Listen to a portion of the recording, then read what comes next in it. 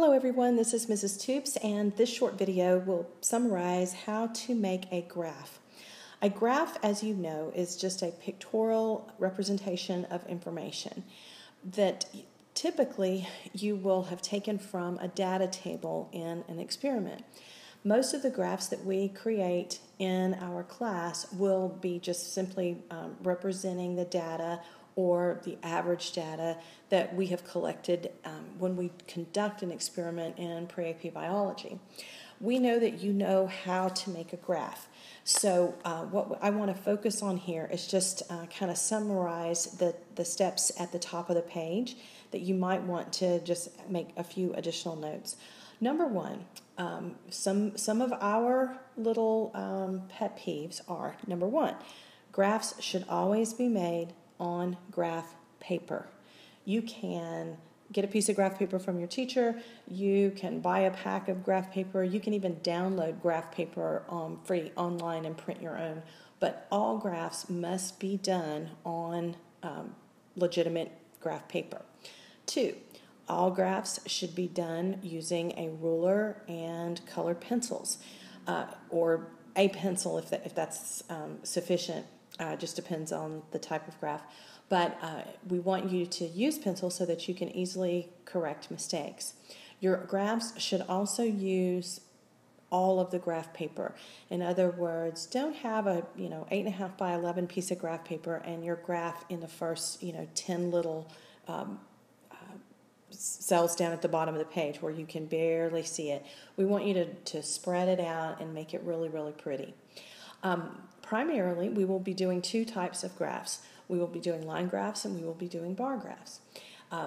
A bar graph is simply going to show a quantitative comparison between things that are not necessarily continuous data. For example, I'm going to go back to an example I used in one of the earlier videos. Let's say you're checking whether or not the butterflies in your garden are attracted to certain colors of flowers more than others. Well, you're going to count the number of butterflies that land within a given time frame, and your independent variable in that case is going to be the flower color.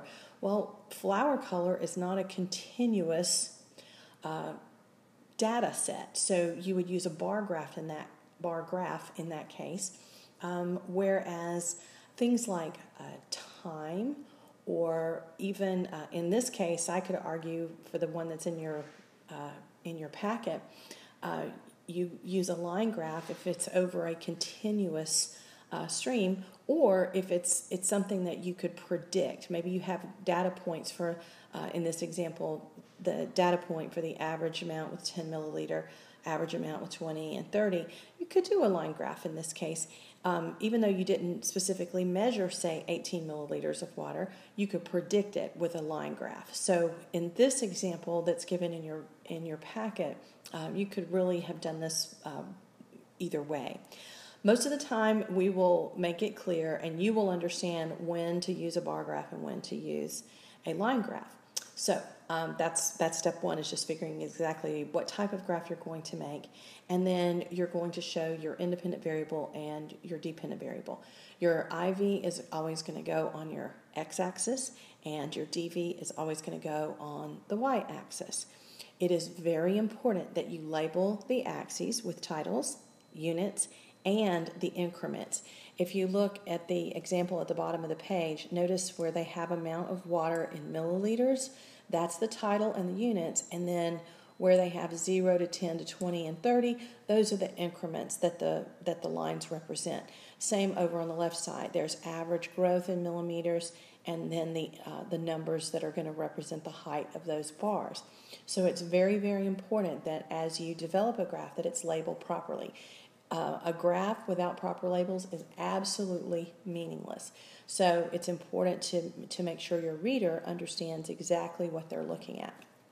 Now, I kind of hacked this data table up earlier with all of the things that were wrong with it, what not to do in a data table. And so hopefully you can go through there and make those corrections again, eliminate the redundancy in the units in each cell, and notice that what they graphed was actually the average. And so it's very important too that if it is a derived column, or I'm sorry, derived quantity, that you indicate that in your title. So here where it says average plant growth, just saying plant growth in millimeters would be incorrect because it is a derived quantity. It is the average plant growth. I think that's about it. We'll have plenty of practice in class, but I just wanted to make sure that you understand our expectations. Use graph paper, use a pencil, use a ruler, and make sure that you have a title and appropriate labels. Thanks a lot, and I hope this was helpful.